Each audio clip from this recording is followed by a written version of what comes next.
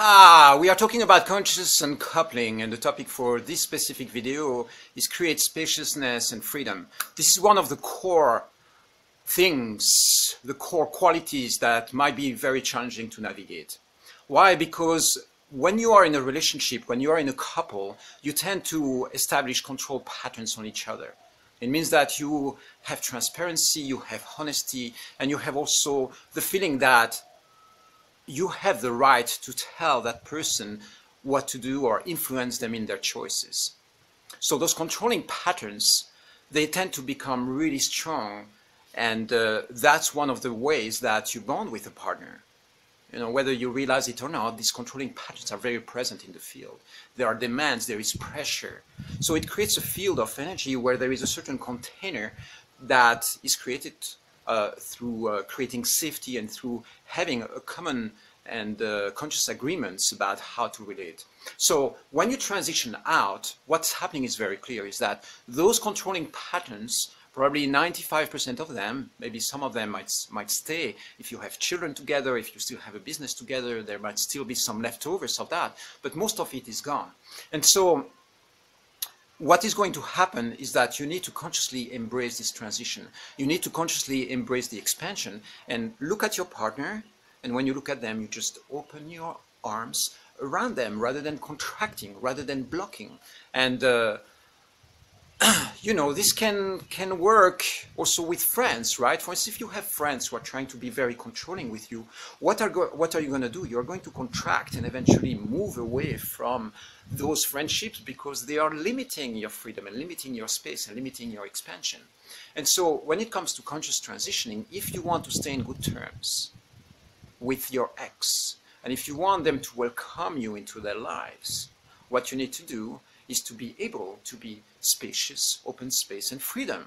It means that if you see them with somebody else, you don't freak out.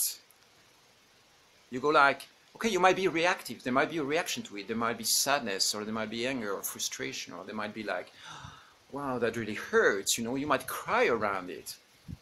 But if you impose your will, if you get aggressive with your partner over the new relationship, what is going to happen is that it's going to force them to put walls. You know, they might block you on Facebook, they might do shit that you don't like, they might exclude you from their social network, they might cut you off from your children. You know, they might do all sorts of things that might be really hurtful.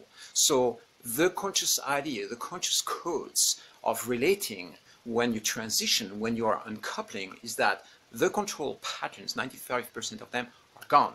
You are no longer allowed, according to the divine will, according to the fact that this person that is in front of you has the right for self-determination, and they do what they want with their lives. You are no longer allowed to tell them what to do. You're no longer allowed to put them under pressure, to have demands on them. You know, that's the idea. Then if they want to give you some space to do that, you know, to allow you to have demands, for instance, again, if you have children together, or if you still have a business together, that needs to be taken care of. So yes, there are certain control patterns that stay there. There are certain demands, a little bit of pressure that might still be there. But in most cases, you as a witness of the expansion of your lover or your ex into their new life, having expansion and being able to release control is going to create an amazing feeling in your system, which is like, you look at them straight in the eyes and you go like, you are free to do what you want. Your life and your choices are no longer any of my business. I love you, you have my blessing, go for it. So in the process of doing that, it might feel like a big step, you know, it might feel like challenging, but I can tell you that the expansion that is going to happen in your heart when you do that is going to be massive. Something is being released, and the trust and the flow and the bliss and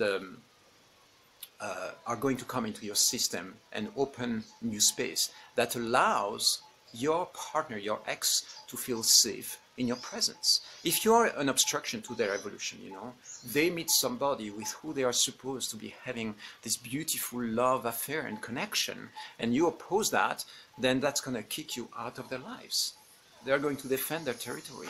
And so it's either you play with the flow, you play with the game, you play with what's going on, or you are out. And if you project control patterns, demands, pressure, anger, frustration, aggressive energy, then they probably will need to put walls and boundaries around them, or you are going to, sabotage and bring lots of toxicity to their lives. So the choice is yours. Again, this is just to bring awareness. I'm not telling you to do what you have to do. I'm just telling you, here's what's going to happen if you make the choice of freedom and expansion. It's great. It works really, really well. Okay.